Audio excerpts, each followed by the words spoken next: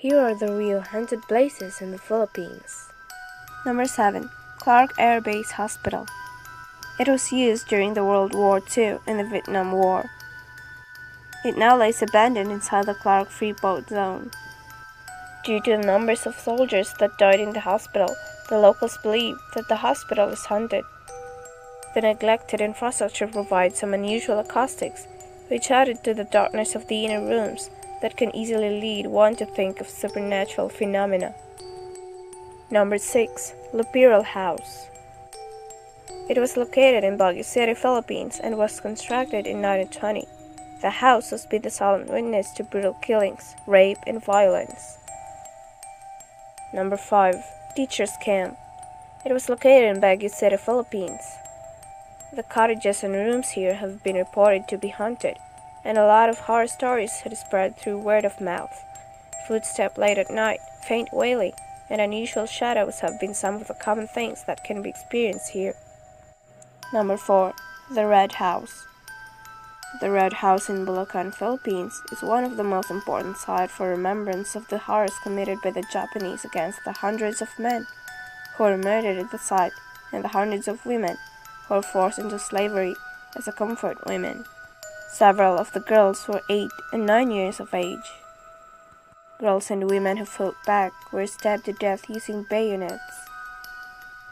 One account says that the Japanese army at the Red House had a favorite slave who was raped by different Japanese soldiers 30 or more times every single day.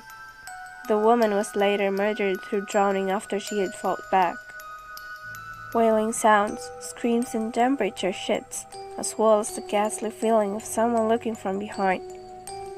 These are some of the most commonly shared experiences. Number 3. The Balari Drive. The Balari Drive is a 2-lane undivided street and main thoroughfare in the New Manila District in Quezon City, Metro Manila, Philippines. The road is an undivided carriageway.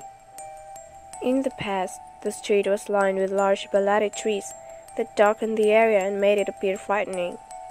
Various legends and stories have circulated since the 1950s that the street was haunted. Most of the legends describe a white lady ghost who is supposedly hunting taxi drivers. According to the stories, the ghost is a teenage girl who was run over and killed by a taxi driver, then buried around a balari tree. One variation of the story claims a student in the University of the Philippines, just near from the area, was sexually assaulted and killed by a taxi driver, and her spirit roams the street looking for a murderer. Another version of the story claims that a female resident of one of the ancestral mansions lining Balari Drive was abused and killed by her own family, and the spirits haunts the road, seeking help from the passing drivers. Number 2. The Ozone Disco. The Ozone Disco fire in Quezon City, Philippines broke out shortly before midnight at 11:35 p.m. on March 18, 1996, leaving at least 162 dead people. It is officially acknowledged as the worst fire in the Philippine history and among the 10 worst nightclub fires in the world. The cause of the fire was believed to be an electrical fire. Most of the victims were graduating students from the universities in the city. Due to the faulty club emergency exit, a lot of partygoers were trapped and died.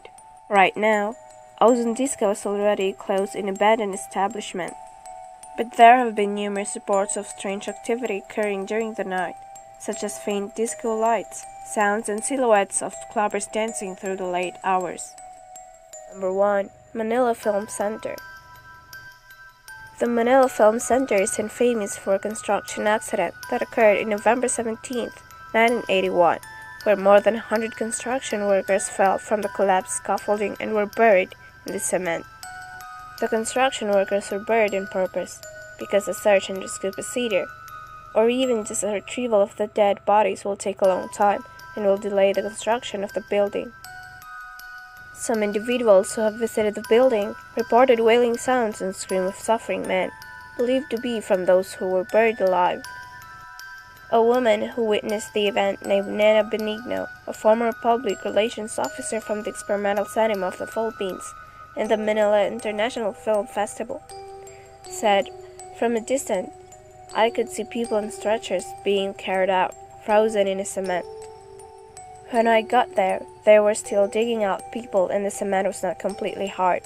And there was a guy. Half of his body was buried. He was alive. I don't know what it was, but to keep him awake, they kept him singing Christmas songs. I was watching this, she said in an interview. For fear that the accident would cause a scandal, there was a media blackout. Responders were only allowed access to the site 9 hours after the incident. It was Betty Benitez who apparently gave the order to continue the construction despite of what had happened. A few months later, she died in a freak accident. Many alleged that it was the victims taking revenge. A medium who was sent to Manila Film Center supposedly claimed that the spirit said, "Betty is with us." A lot of rituals were done in the area. Exorcism rites, pagan rites, Catholic rites, and even Chinese rites. Officers were given amulets to ward off evil spirits.